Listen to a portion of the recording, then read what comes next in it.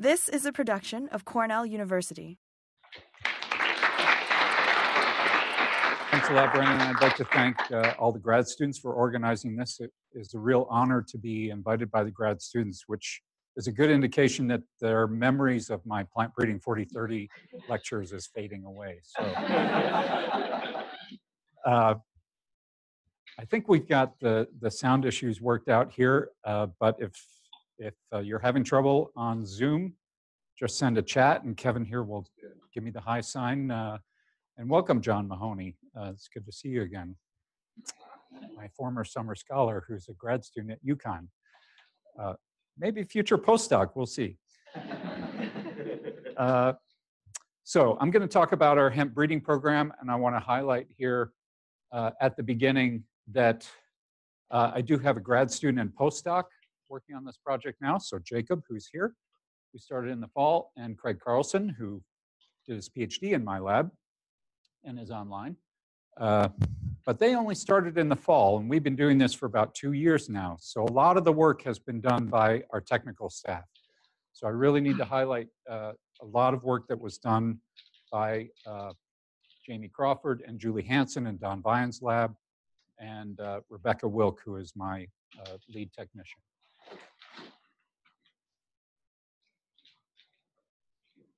So I'm going to start with a little background about cannabis. And let me just say, there's a dual meaning in my title, from gray area to gold rush. It's not only referring to the economic situation and the interest in cannabis right now, but it also refers to the scientific situation, right? So a lot of the information about cannabis is in a gray area. It's on websites that I probably shouldn't be navigating to on the Cornell network. And now that hemp is legal and cannabis overall is fully legal in Canada, there is a real gold rush for scientists. We learn new things every day about cannabis because there's been very little research on cannabis. So it's really important to make this point clear from the outset. There are some disputes about the botany of cannabis, that there are 3 species or 3 subspecies, indica, sativa, and ruderalis. They've been interbred at this point, and we don't really have access to the native land races. So I'm just going to call it cannabis sativa. The real distinction between marijuana and hemp is a legal one. The level of THC. So hemp, cannabis sativa, has been bred for hemp to produce grain, fiber, and now CBD with a percentage of THC below 0.3, while marijuana has been bred to produce high levels of THC. So really, they are the products of breeding, but the legal definition, which is really important for growers and for regulators, and for law enforcement, refers to the level of THC, not really the botany. So we grew a lot of hemp in this country. In this area, we grew a lot of hemp during colonial days. Hemp could actually be used to pay your taxes to the king, and that hemp was used to make rope and sailcloth for the British Navy. We also used it during wartime. So the biggest hemp cultivation in the US was in 1943. And you see here, I think we have to trust the USDA statistics. About 180,000, 200,000 acres of hemp grown in 1943. And if you look at the states that are involved here, this was Wisconsin early on, Kentucky, Illinois, Minnesota, Iowa, Indiana. Those were the main states, okay? It was largely illegal or very difficult to grow after 1937. There was a tax that was imposed on cannabis that essentially made it too expensive to grow. And then the Controlled Substance Act in 1971 made cannabis illegal to grow overall. In 2014, though, in the Farm Bill, there were provisions enacted to allow pilot programs authorized by states to grow hemp for research. And that could be agronomic research. New York interpreted it to also include market research. So New York approved its pilot program in late 2015, and Cornell got its grower's license. We got license number 2 in the state in early 2016, and we started cultivating hemp at the end of that growing season. So here's the interesting situation is that we have a reasonable market for hemp products. It's not a huge market. In 2017, $820 million. It's a very diverse market, as you see, but at that time, all of the hemp products were being imported because we didn't grow any hemp, really. So $105 million market for textiles, entirely coming from China. And Patagonia has a pretty good line of hemp clothing that you can purchase. There's a huge market for hemp seed oil incorporated into personal care products, lotions, soaps, lip balm. So that picture is products made in Newark, New York, soap and a deodorant and a lip balm. And then there are very interesting industrial applications. That's a picture of a hemp insulation that could be a replacement for fiberglass wall insulation made by a company in Louisville, Kentucky. It's also a fantastic food product. So the grain goes into granolas, so that Evoke is a granola product made in Rochester. And Genesee Brewery has just announced 3 flavors of beer that they're going to make from hemp grain. So very diverse market opportunities. Up until now, entirely supplied by hemp imported into this country. That's why legislators were so interested in legalizing hemp. Why don't we just grow it here and fully market the opportunities here? Now, the big opportunity and the big explosion, the gold rush, is in CBD, cannabidiol, a compound, we'll talk about the biochemistry a little bit later, in the same biosynthetic pathway as THC, but very different pharmacological activity. So it has been approved as a medicine, very effective treatment for childhood epilepsy, reducing daily seizures for children with Dravet syndrome from 25 to 30 seizures a day down to maybe 1 or 2. So very effective for epilepsy. And then a lot of anecdotal data.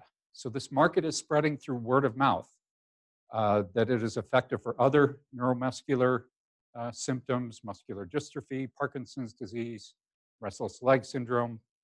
It's also effective against anxiety. And there are good animal studies with anxious mice. They become less anxious. And it helps people sleep. It also seems to be very effective for chronic pain. So actually in the medical marijuana programs, the most common prescribed product is a 50-50 mixture of CBD and THC. The CBD counteracts the psychoactive effects of THC and provides a broader spectrum of pharmacological benefits. So that market is estimated to grow to potentially $2 billion in 2020. It may already be at $2 billion and $22 billion by 2022. So 90% of the hemp growers in the country are growing to produce CBD. So here's the other aspect of the gold rush. The acreage has expanded, has tripled every year for the last 3 years. And I expect it will triple again this year. So again, according to the 2014 Farm Bill, states had to pass individual pilot programs. By now, 41 states have enacted hemp bills. You can see those white states that are the ones left out. I was just giving a seminar at Ohio State. No hemp in Ohio. We have some guests here from Iowa. There's no hemp in Iowa. So Corteva, what have you been doing out there? South Dakota actually had legislation that they just voted down, and the governor is pretty firmly against hemp in South Dakota. Georgia is working on it. Texas is working on it. But The big states are Kentucky, Oregon, Colorado, North Carolina, and New York. We're the top 5. So again, starting in 2016, pretty much the first opportunity for states to grow after the 2014 Farm Bill, about 10,000 acres. And by now, this year, I predict will be up to 250 to 300,000 acres nationwide. The other aspect of Gold Rush for the students in the audience is in jobs. So I've seen an estimate of, in the next 2 years, 500,000 jobs in the cannabis industry. And we will be launching certificate programs and MPS programs. Carlin Buckler is teaching a course in cannabis biology this fall. So students will start signing up for that on Monday. So in response to this opportunity to start cultivating hemp in New York, Chris Smart, the director of the School of Integrated Plant Science, assembled a multidisciplinary team. We've been working very well together with 10 Cornell Cooperative Extension specialists across the state and with New York State Ag and Markets. We have conference calls every 2 weeks, covering pretty much all aspects of the crop, from plant breeding to pathology, entomology, seed science, biochemistry, tissue culture, microbiome research. We're trying to do it all. And I think we probably now have the largest and most comprehensive academic research team in the country. Part of that is because of very enthusiastic and generous support from the governor and the legislature. So in early 2017, the governor committed $5 million for academic research in hemp. Some of that went to Morrisville State College, but we at Cornell have benefited from almost $4 million of that $5 million so far, including $2 million for our breeding program.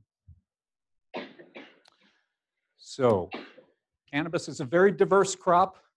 You saw the diversity of market classes, market opportunities, but it's also grown in very different ways in the field. Either can be grown in the greenhouse or in controlled environment settings. For CBD, it's grown similar to tobacco or tomatoes. So in Kentucky and North Carolina, it has been relatively easy for the tobacco growers to transition to hemp, grown under raised beds with trickle irrigation, planted from transplants, hand harvested, dried in tobacco barns, and hand stripped. So a lot of that is hand labor. We'll talk about that a little bit later. We have some growers that are growing hemp for baby greens and marketing it at Whole Foods in New York City for $12 or $13 a clamshell. But traditionally, hemp has been grown for grain as a field crop, planted with a cereal grain drill, harvested with a combine, and for fiber, again, planted in high density as a field crop, harvested with a sickle bar mower, and baled with a large round baler. So quite a diversity of cultivation methods. It's also a very interesting crop in terms of its reproductive biology. And you know, I've done a lot of work on willow, which is another dioecious crop. We've been doing a lot of work recently studying the sex determination region and sex chromosomes in the Salicaceae. So it's a logical transition for us to start working on sex dimorphism and sexually dimorphic patterns of gene expression in hemp.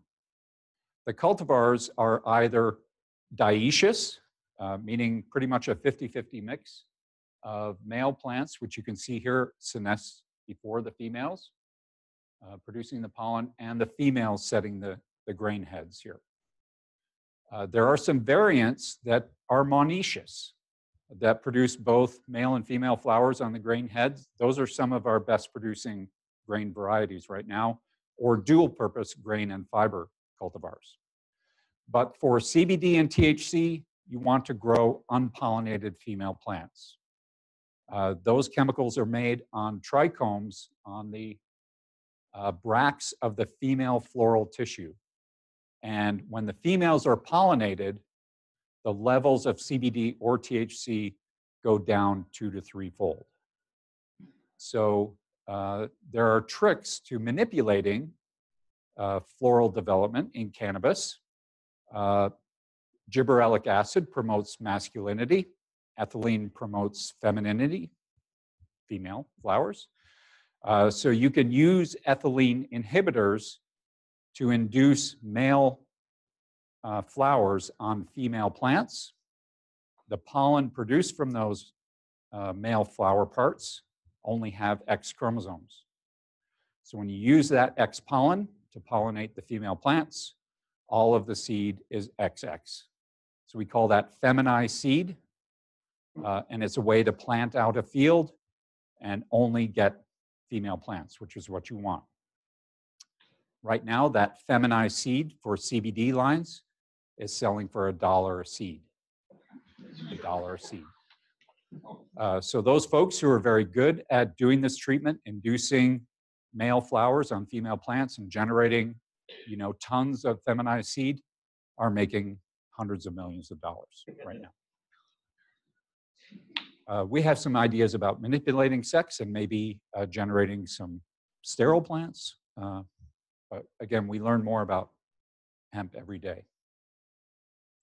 One thing that Jacob has done, he has really contributed a lot over the last few months. There are some Y chromosome specific markers, and Jacob has converted those into Cas markers. So now we have good genetic tests for male and female for XX or XY. Those genetic tests are commercially available as well. So commercial growers can test their plants. The only issue there is these companies are charging $10 per sample. So if you want to do a whole field, it's not practical at this point. We can do it for our trials because we're only putting a couple hundred plants out in the field. So doing 2,000 tests, I think we're only $1.50, maybe $2 a sample to get these assays done. So this is sort of an outline of the way I'm going to organize the rest of my talk. As we think about establishing a breeding program for a new crop, these are sort of the steps that I envision that we need to take. We need to assemble some germplasm. We need to characterize that germplasm and develop phenotyping techniques and look at the traits that we want to start to select for. So I'll talk about the trials that we've done over the last 2 years for grain, fiber, and dual purpose grain and fiber crops. And we've also done 1 year of trials to look at CBD/THC. Those are the main traits there.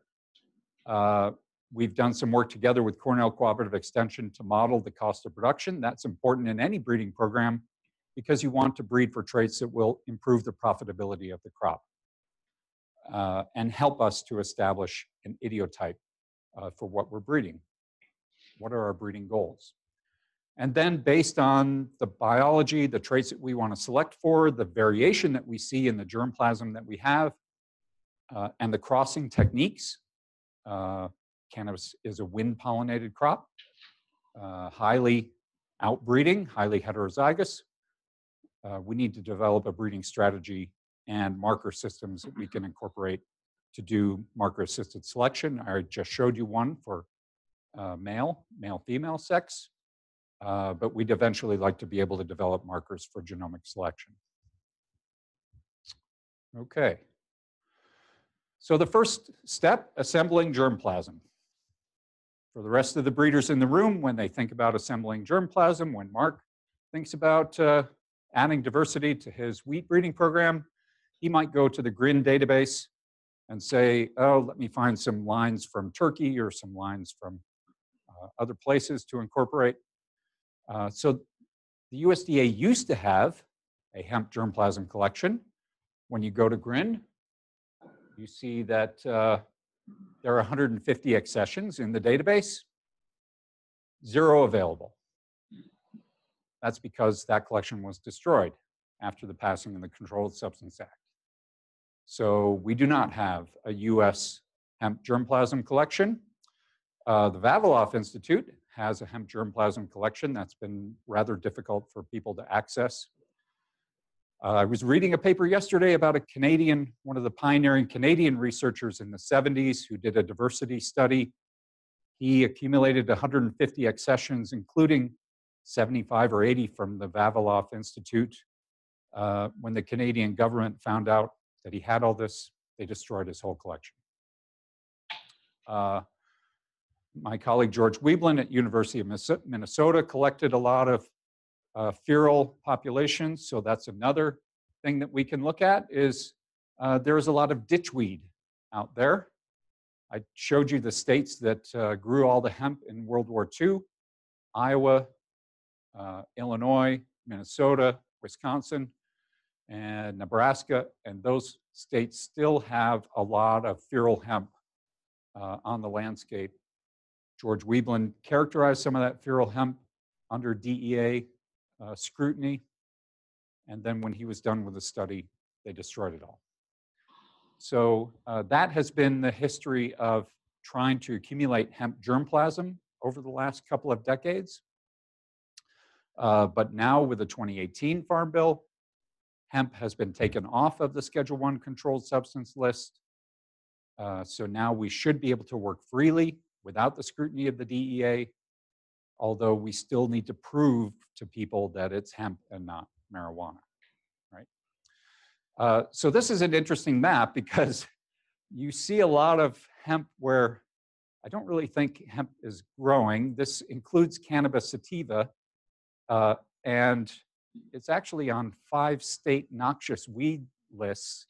And I'm not sure they fully interpreted weed there properly because if you look at West Virginia, it's only in a few counties in West Virginia. It's not like an invasive weed, but it's a weed, and they put it on the noxious weed list in West Virginia. In Minnesota, I'm more confident that ditchweed really has spread outside of its range of cultivation. So we do have intentions now that we can collect hemp freely without the scrutiny of the DEA, of doing some excursions to the Midwest and finding some feral hemp populations. We have found 3 feral hemp populations in New York already, but it was pretty well eradicated. So the other possibility is to look to the native range of hemp, which is in Central Asia. And I was very lucky to visit Kazakhstan last year, where they have 200,000 acres of wild hemp growing. And maybe we can cultivate those relationships. That was related to our historic relationship in Geneva in the assembly of the apple germplasm collection and numerous collection trips that my colleagues made to build our apple germplasm collection in Geneva. So I'm hopeful that we can do the same thing with cannabis, but it is highly illegal in Kazakhstan. So we will need to have some influence on the government in Kazakhstan. Maybe find an oligarch who can help us make some collections there in Kazakhstan. Also Pakistan, Uzbekistan, India, you can see how hemp moved from that native range around the world as it was cultivated over the last 1,000 years. So the other question is the diversity of that germplasm, and the current marijuana germplasm really has very low diversity. So this is one of the better examples. This is a 3D PCA on the web that you can play around with. You could click on each point and see which sample it is. This is a company called Phylos in Portland, Oregon.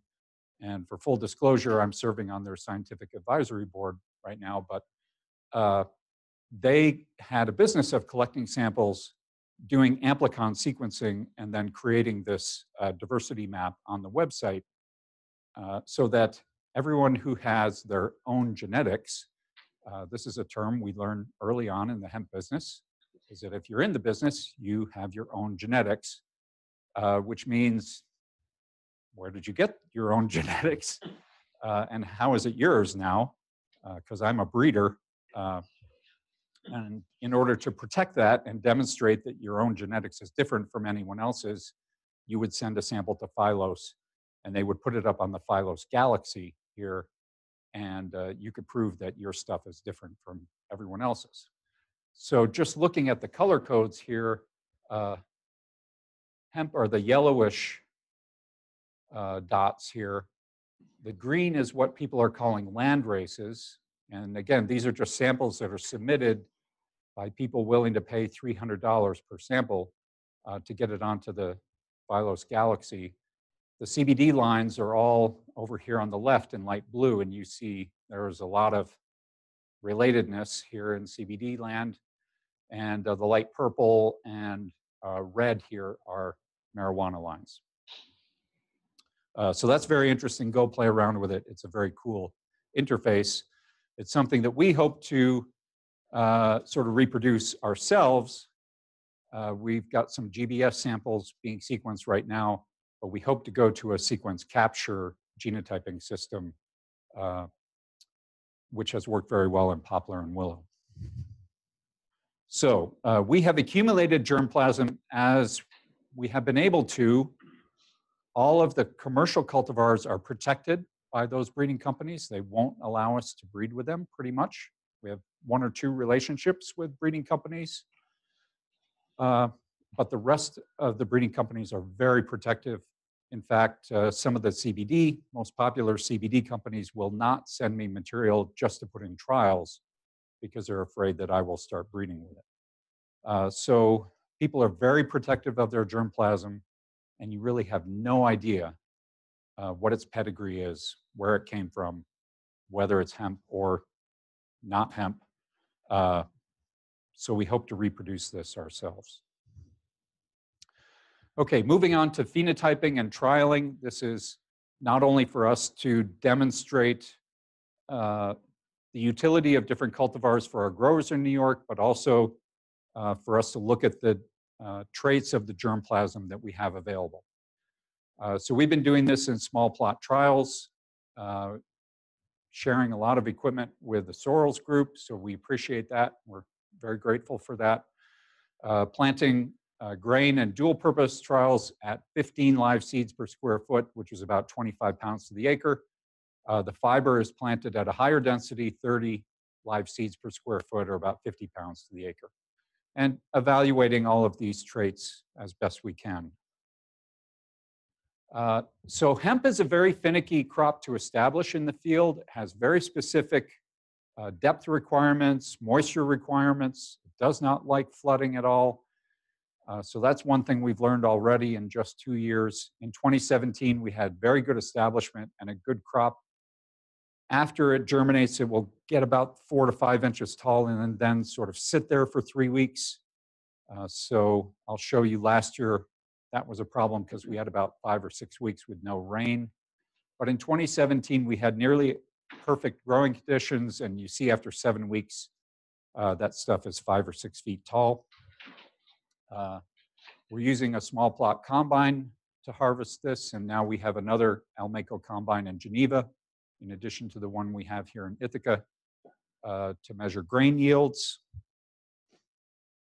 And in 2017, we tested 13 commercially available certified grain cultivars and got, on average, about 1,400 pounds to the acre. The best cultivar in the best plot, best trial, was nearly 2,400 pounds to the acre, where the average Canadian yields is 800 to 900 pounds to the acre.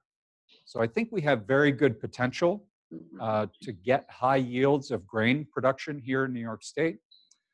And it could be a good rotation field crop with our other field crops and offer more opportunities for farmers. That grain is high in oil, so 35 to 36% oil, with a very healthy mix of omega-6 and omega-3 fatty acids.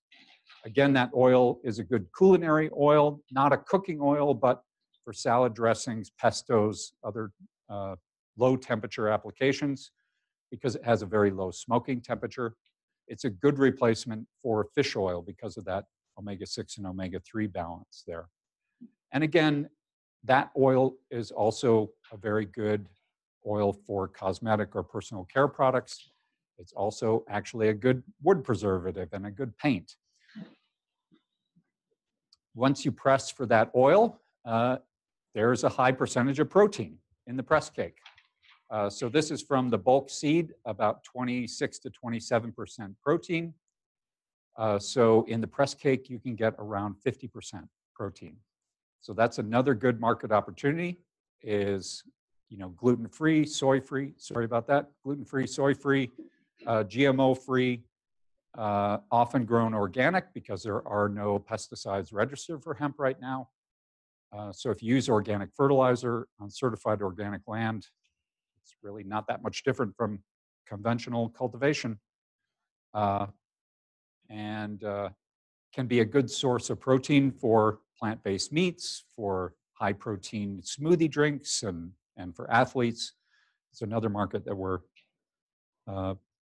trying to tap into, as well as for animal feeds. So there are groups now trying to get hemp research done to have it approved as an animal feed additive. There are studies already, research studies that show it's a very good poultry feed, and beef growers in Colorado are really pushing it because some of them are already using hemp and getting very high quality beef. So in 2018, those trials were done only in Ithaca and Geneva. In 2017 and 2018, we expanded to include Long Island and Chazy, so covering the full latitudinal range in New York State. Planted still a little bit late from June 8th to June 20th, but one of the main issues that we've had is in acquiring seed, getting it imported under DEA restrictions. So we've always been a little bit late. This year, we're going to be spot on time, I'm sure of it.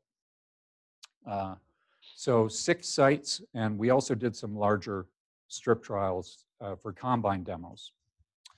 So I put up the list of cultivars here. One thing we learned in 2017 is that we needed to break up our trials into blocks based on maturity date.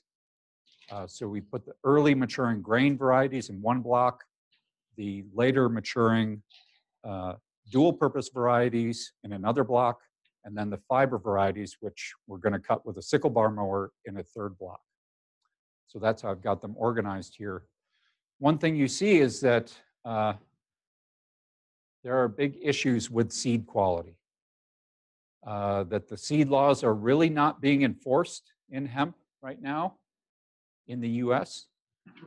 And when we get seed lots from a breeder in Oregon, he sent us seed with 39% germination.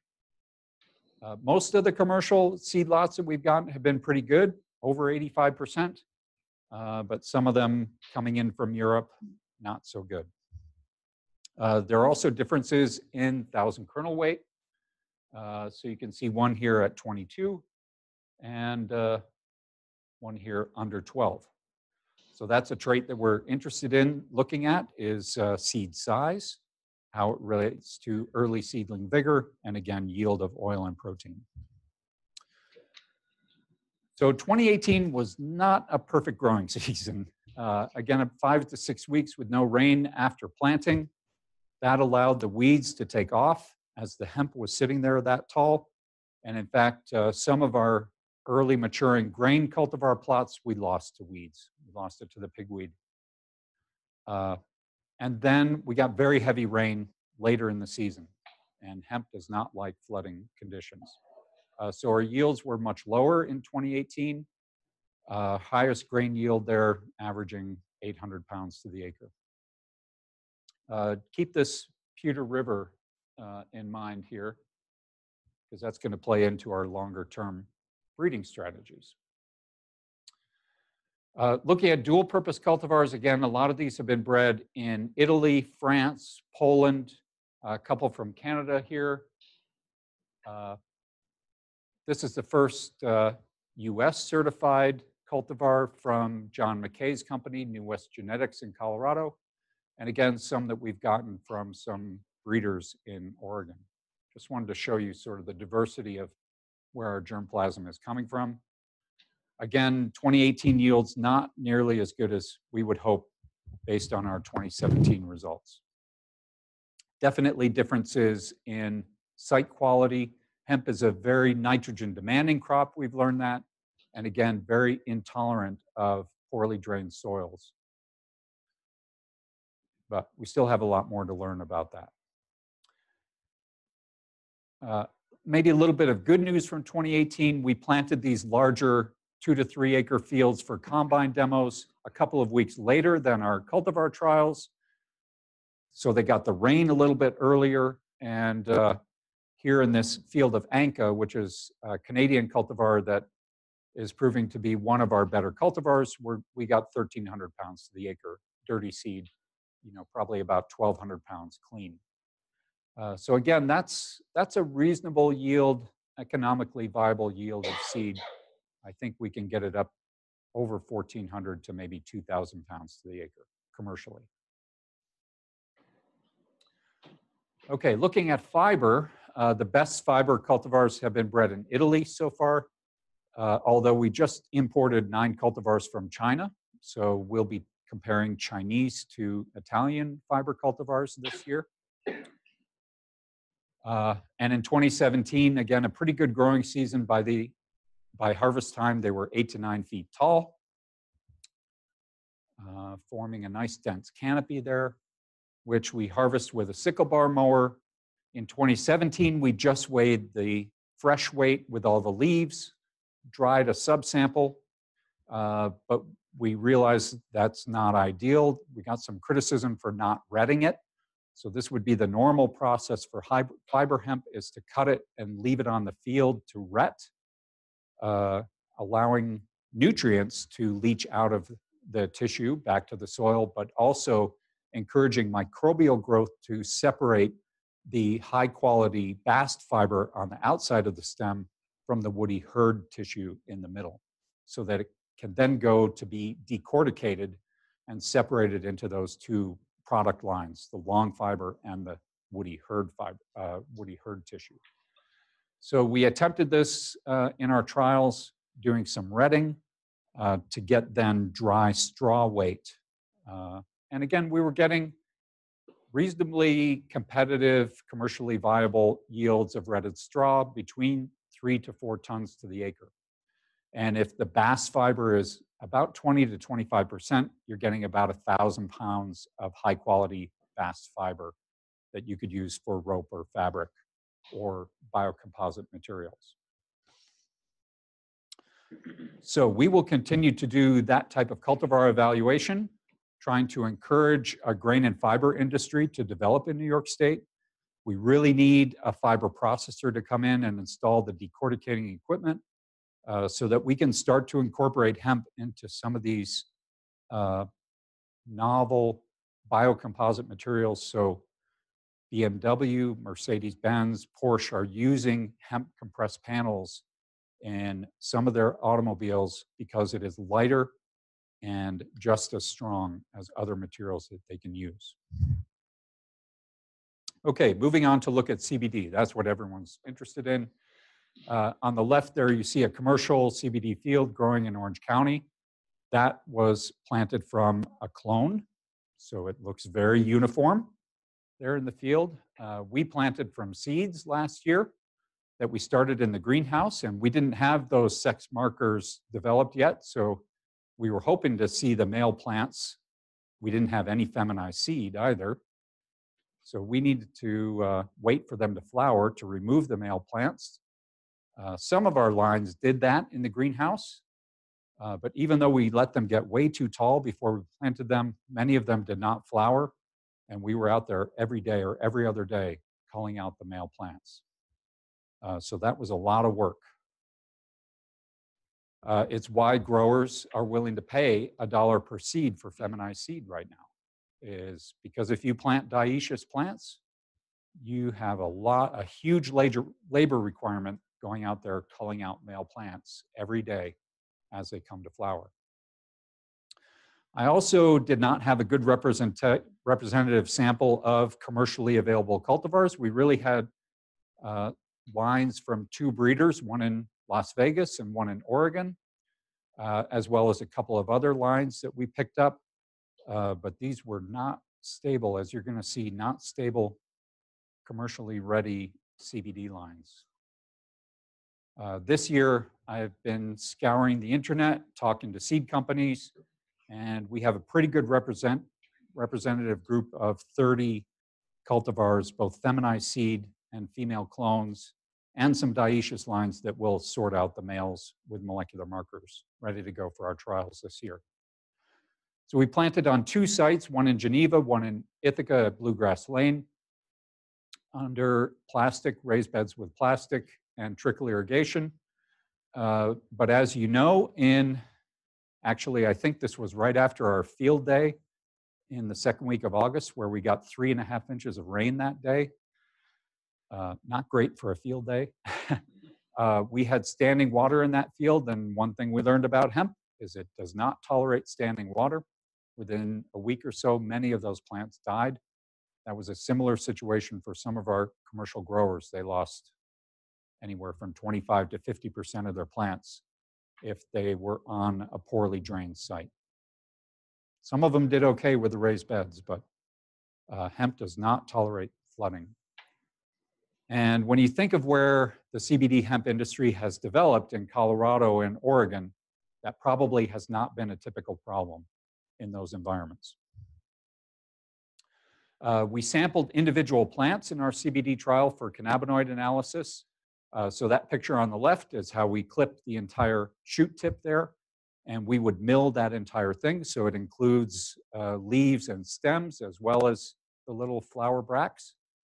We harvested whole plants and hung them in the greenhouse to dry. This is pretty typical of how many of the commercial producers did it this year, in a barn with lots of fans, and maybe they had some dehydrators going on in there, dehumidifiers.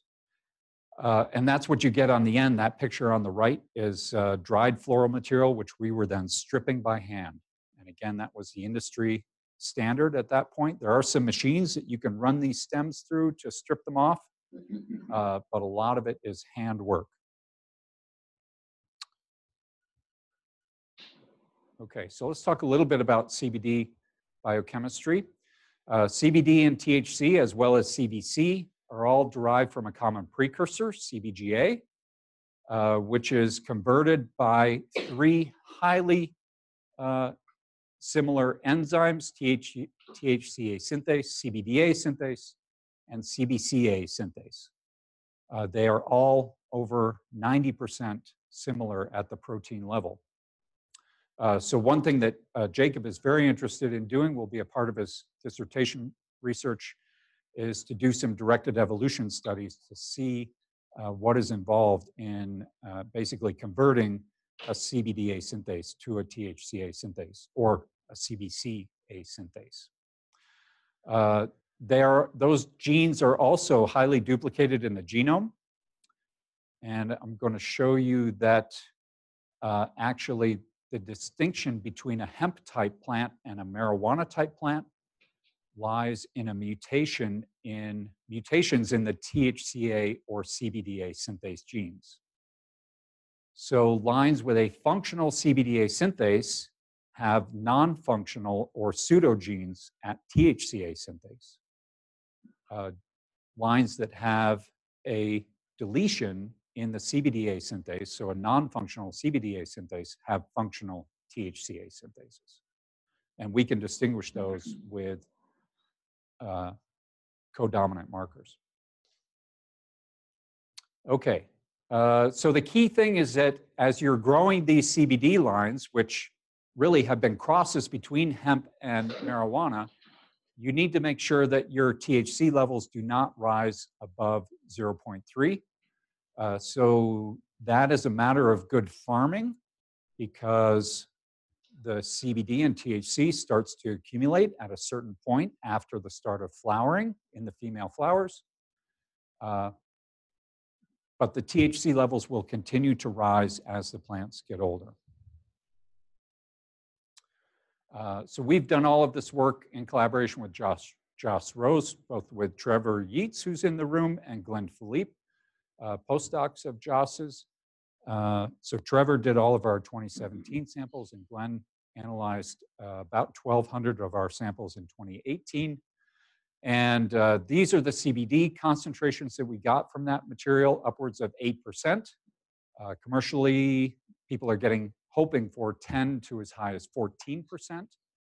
So these lines were not really great, averaging 5% CBD. But the bigger issue is that some of these were producing a lot of THC. They had not been stabilized for low THC by these two breeders that I got them from. In fact, you see lines that were close to 3% THC.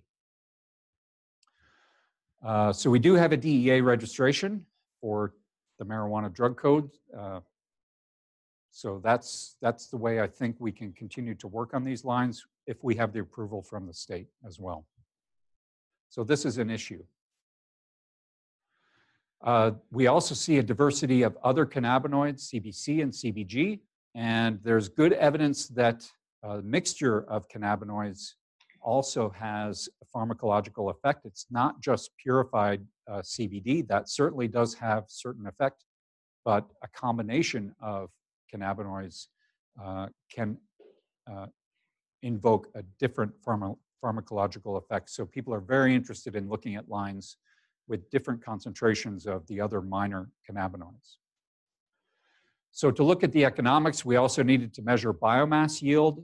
So again, we stripped all of those plants by hand, got about double the yield at Bluegrass Lane than we did in Geneva, averaging about a pound per plant, which is, yeah, pretty good rule of thumb average for the industry. So now that gave us the opportunity to do some overall economic analysis. John Hanchar and CCE did this. So first looking at grain or fiber, he estimated the input costs. The cost of hemp, of grain or fiber seed is about $2.50 a pound, 25,000 pound seed per pound. So not $1 per seed.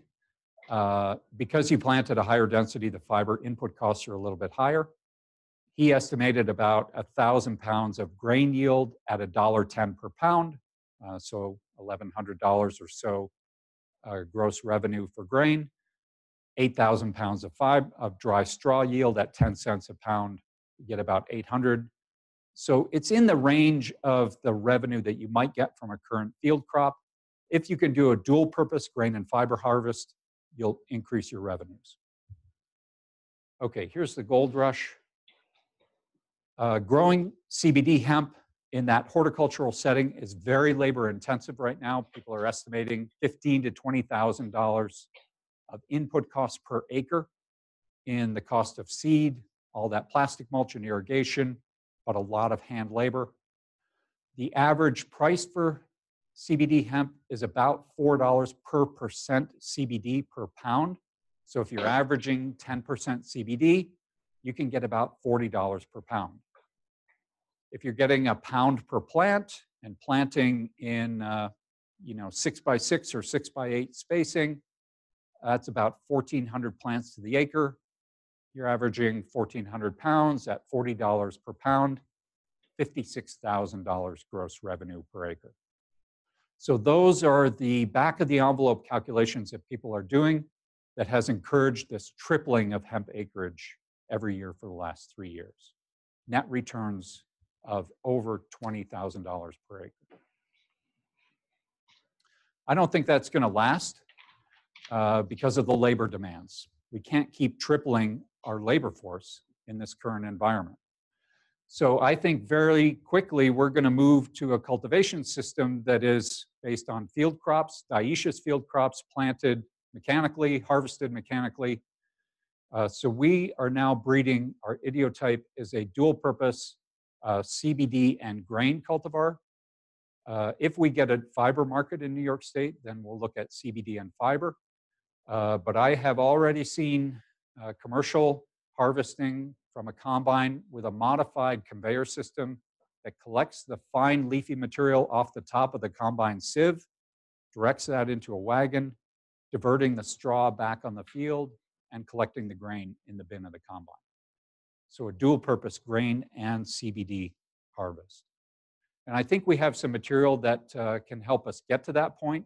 So if you look at this cultivar here, Nebraska Feral, that we got from a breeder in Oregon, produced about 3 to 4% CBD, while also producing about 800 pounds to the acre of grain. Some of these other ones, Pewter River and Sterling Gold, also produce decent yields of grain. So we anticipated doing some crosses of those with some of our high CBD lines, like A2R4 and ACDC. The issue that we ran into as Jacob has developed markers for this functional and non-functional CBDA synthase is we can now predict which lines are marijuana type and which lines are hemp type based on the presence of those functional, non-functional CBDA synthase markers. Initially, he saw very good correlation with THC ratios with those markers. And then when we started looking at populations as we planted them out in the greenhouse to do crosses, we found that Pewter River was over 90% homozygous for the marijuana type, non-functional CBDA synthase. Sterling Gold, I think more than 80%, and only 3 individuals that were homozygous for the hemp type functional CBDA synthase. Here, about 15 individuals. Right, so that's what we're selecting for, are the hemp type CBDA synthase genes, and some of those populations, which came out hot in the field, we know had marijuana type THC synthase genes. So we have some initial markers that we can use. We have some initial phenotypes and an idiotype that we're going for. But again, we're learning more about hemp. We have some crazy ideas about developing triploids and developing YY male lines. And so hopefully come back in a few years and we'll have some innovative stuff. But right now, we're just learning every day. So I'm going to wrap up. These are our future directions: to continue to do outreach to growers in New York by evaluating cultivars. This year, we'll have 4 CBD trial sites with upwards of 30 different cultivars. We're working with companies to establish certified seed production in New York, building our germplasm collection, characterizing that for the traits that are important and for genetic diversity, collaborating with biochemists to characterize cannabinoids and terpenes, and then figuring out what crazy crossing methods we can use, whether we can inbreed and develop hybrid lines or develop sterile lines. Those are the types of things we're starting to look at. And Matthew Willman has been working on transformation for eventual CRISPR modification. But hemp is a challenging crop to grow in tissue culture. So need to thank my funding sources. All of our money so far has come from New York State, Department of Ag and Markets, and Empire State Development. And please check out our website and follow me on Twitter. So I'm happy to stop here and take any questions.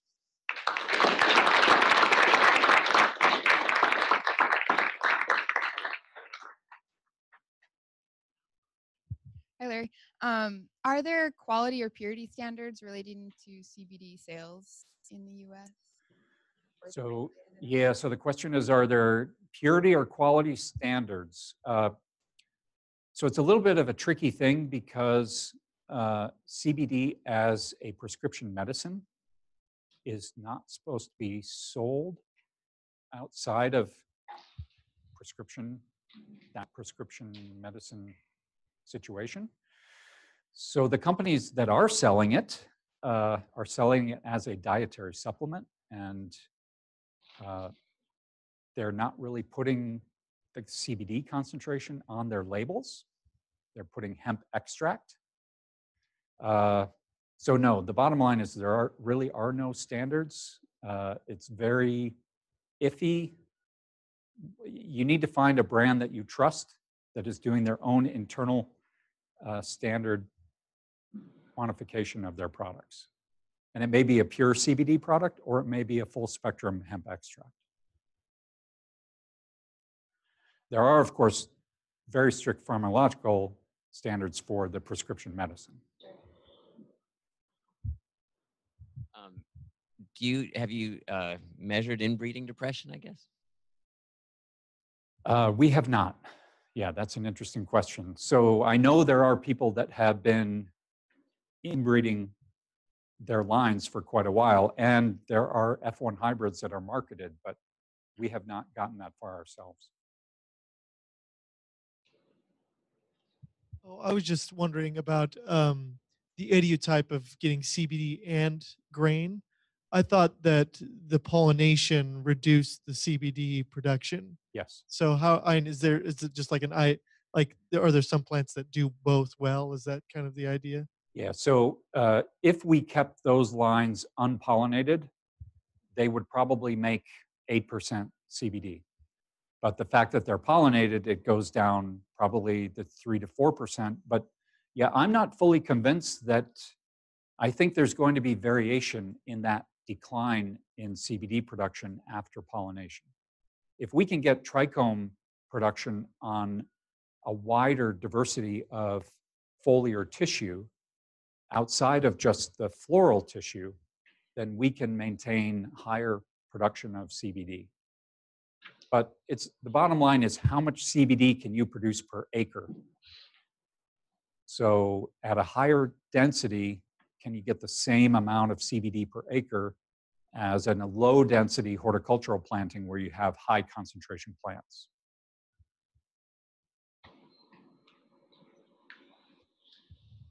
So kind of along those lines, what is the link between pollination and CDC production? Can you decouple that connection? Exactly. So that's a very good question. Can we decouple, and exactly what is happening upon pollination that's triggering that? I think there's some evidence that the trichomes are physically falling off. Is that right, Jacob? Maybe. So is that it? That you're losing trichomes, or is it a downregulation of the biochemical pathway? We really want to do a time series of RNA-seq experiments to look at the changes in gene expression in a very detailed way through time in the floral maturation process to see if we can figure out what's going on. Is there ploidy variation in Cannabis sativa, and has anybody thought about making autopolyploids? Yeah, so we are thinking about that a lot because that's what we do in willow. We make triploid willow that grow very well. So Jacob has been very good at mining the literature, and there is some evidence of natural tetraploids in India, I believe. And there was a very recent report out, it's only a preprint right now, that Anandia Labs, which is one of the marijuana companies in Canada, has doubled a genome and generated a tetraploid.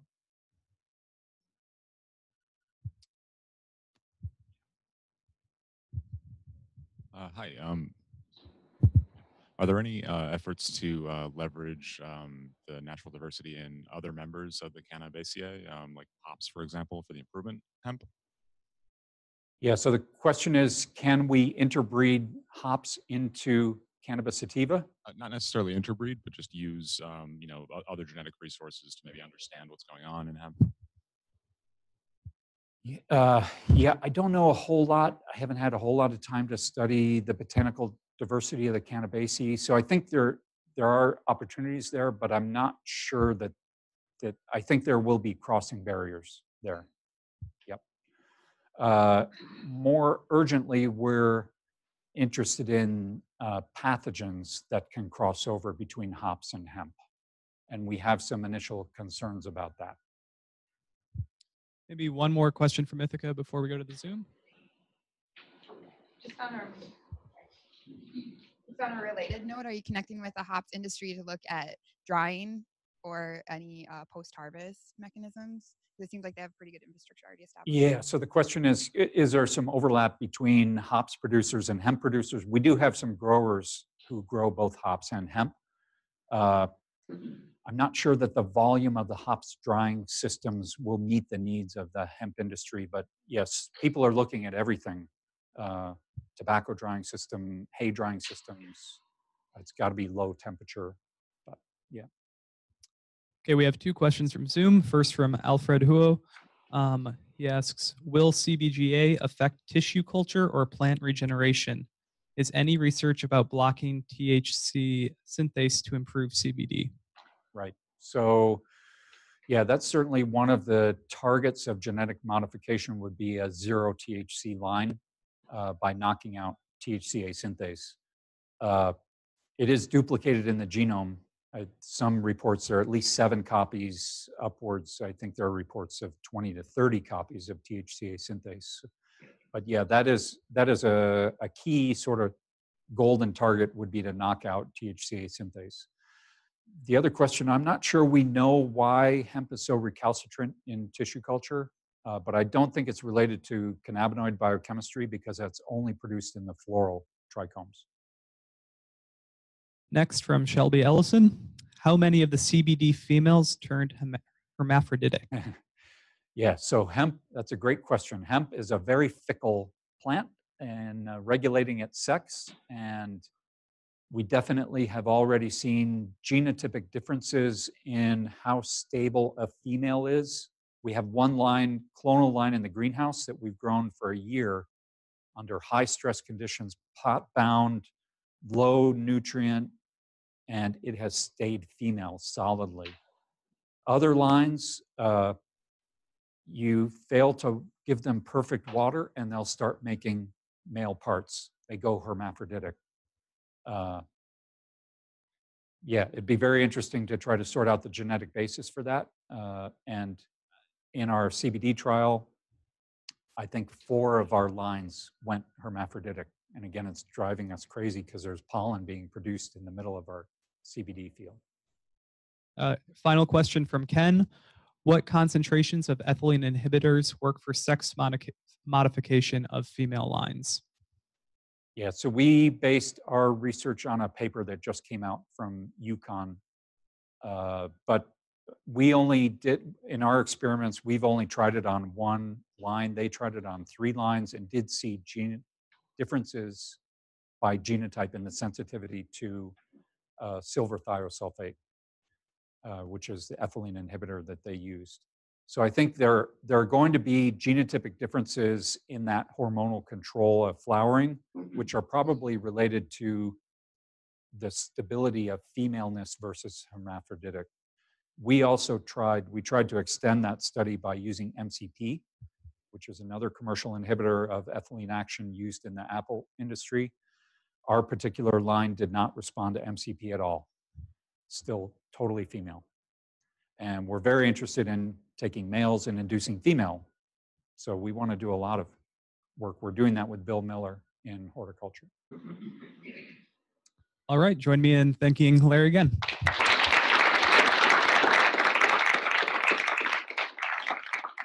This has been a production of Cornell University, on the web at cornell.edu.